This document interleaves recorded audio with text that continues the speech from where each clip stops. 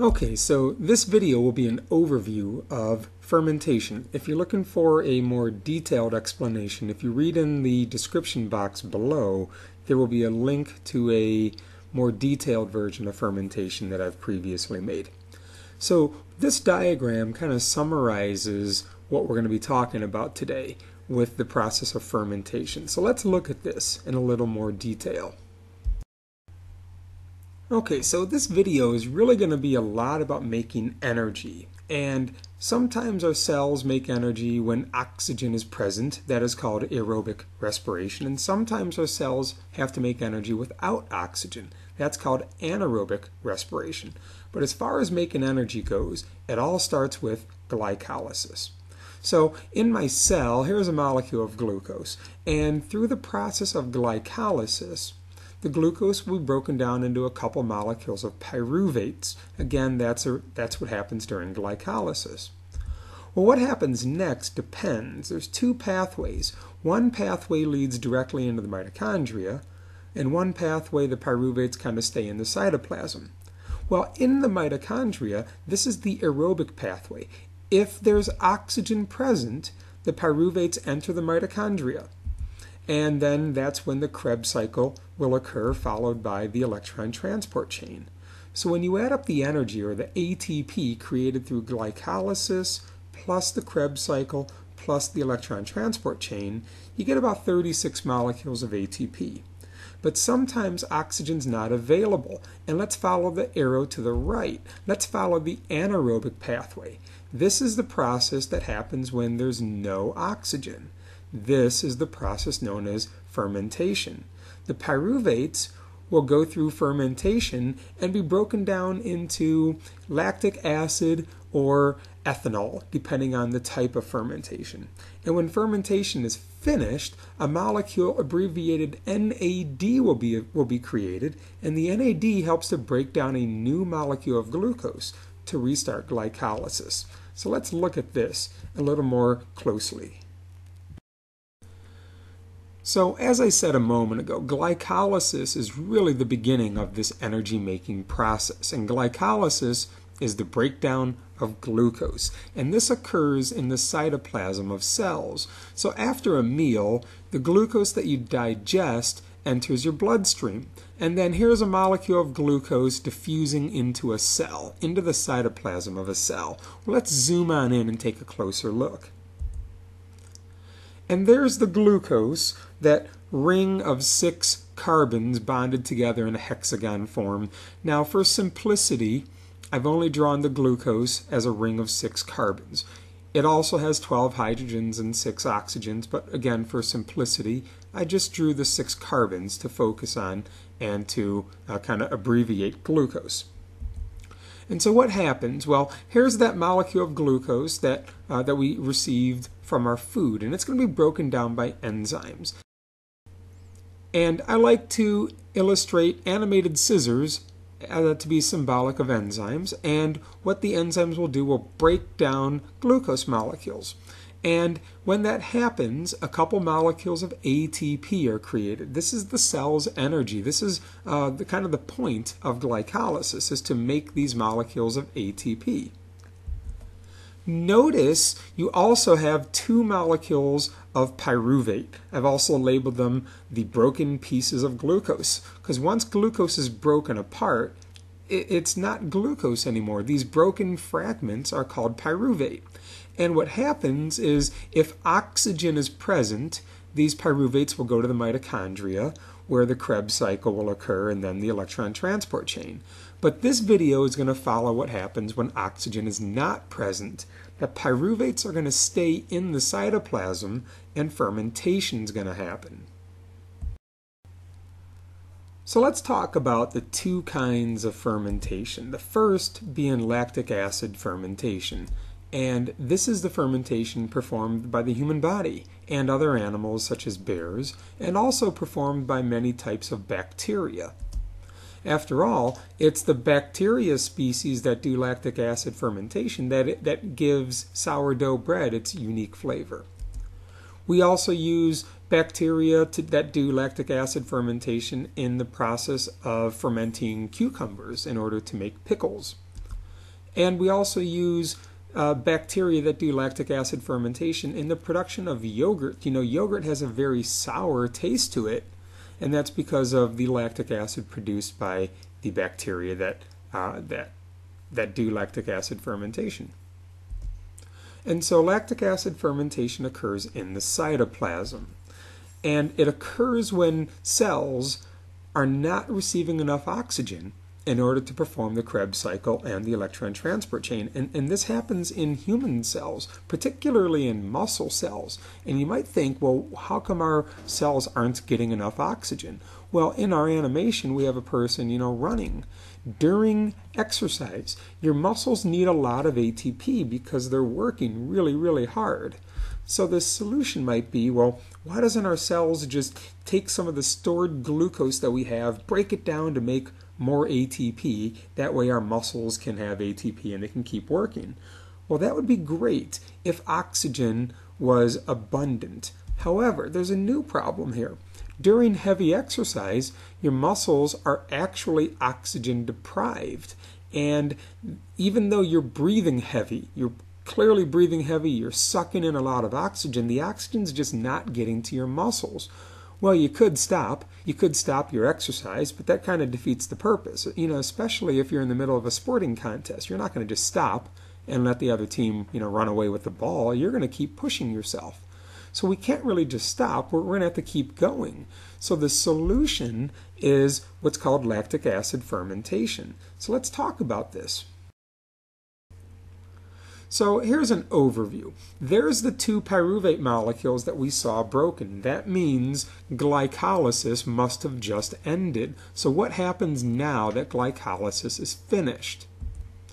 Well, those pyruvates, both pyruvates are going to be broken down into lactic acid. And this is what causes muscle soreness during, physical exertion and heavy exercise.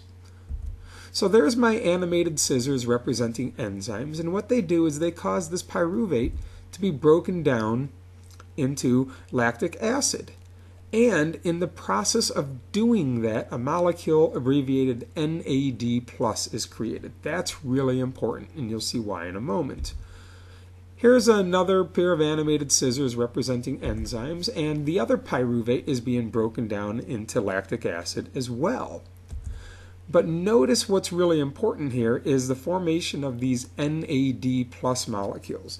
This is a molecule by the name of nicotinamide adenine dinucleotide. And what NAD is responsible for is restarting glycolysis.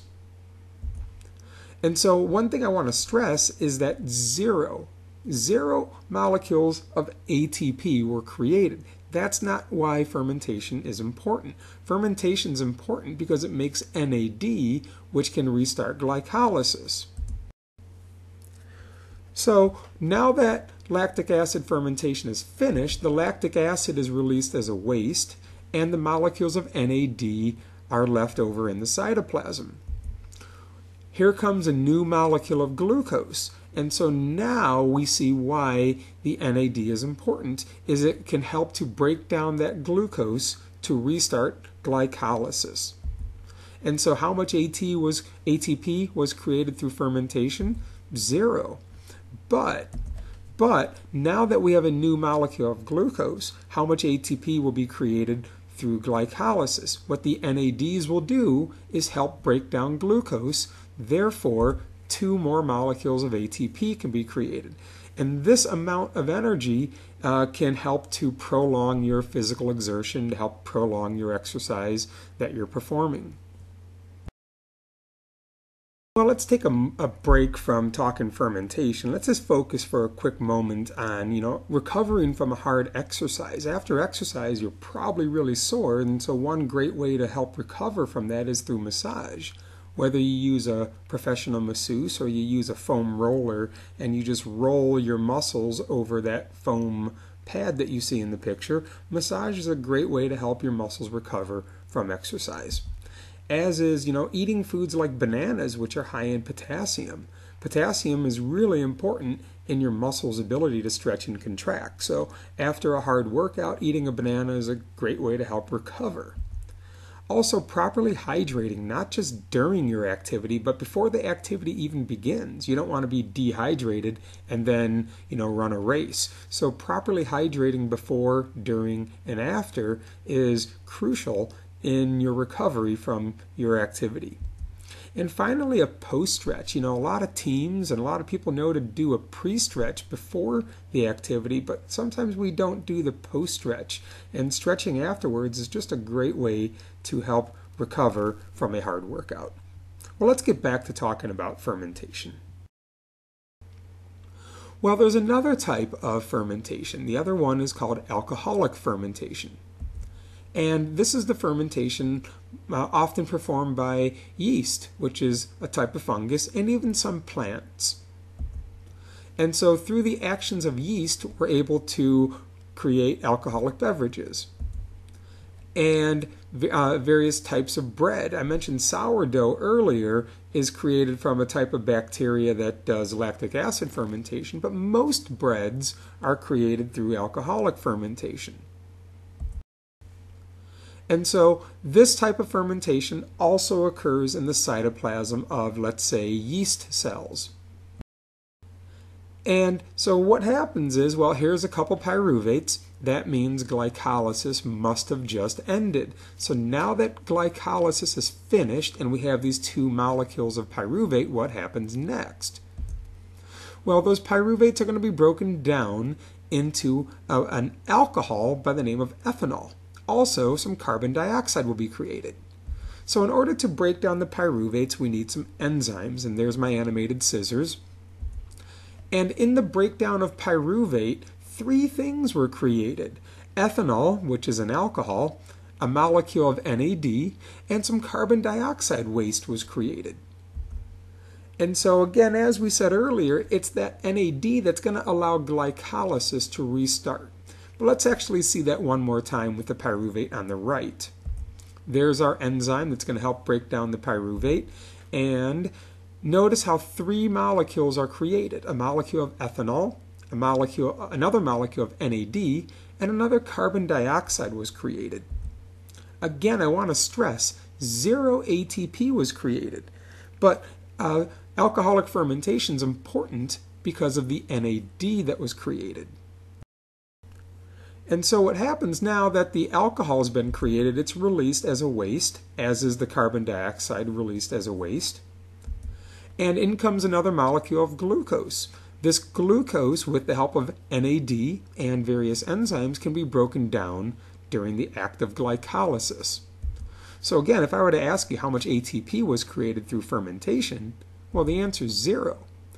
But now that a new molecule of glucose has been taken in, now that the cell has some NAD, if I were to ask how much ATP can be created through glycolysis, the answer should be 2 molecules of ATP. So as we wrap up, I just want to do a compare and contrast. Lactic acid fermentation on the top, alcoholic fermentation on the bottom. They're both going to start with a molecule of glucose. And in lactic acid fermentation, what happens first is glycolysis. That glucose molecule is broken down into 2 pyruvates through the process of glycolysis. Well, what happens next? Those 2 pyruvate molecules undergo lactic acid fermentation and are broken down into 2 molecules of lactic acid. In the process of doing this, a couple molecules of NAD are created. The NAD helps to restart glycolysis and break down another molecule of glucose. Well, now let's look at alcoholic fermentation on the bottom. It too starts with a molecule of glucose. And also glycolysis will occur, and that glucose molecule will be broken down into 2 pyruvates.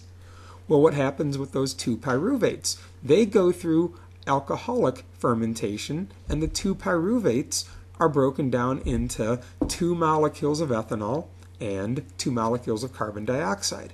In the process of that occurring, a couple molecules of NAD are created. The NAD helps to break down a new glucose molecule during glycolysis. And I hope you're seeing the importance of fermentation. Even though 0 ATP is created, fermentation allows glycolysis to restart. And every time glycolysis is performed, the cells will benefit by making 2 molecules of ATP. So there you have it. There's hopefully an overview of fermentation. If you're in my class, pause the video and try to answer these questions. I'm happy to check your answers before class or after class one day. Thanks for watching.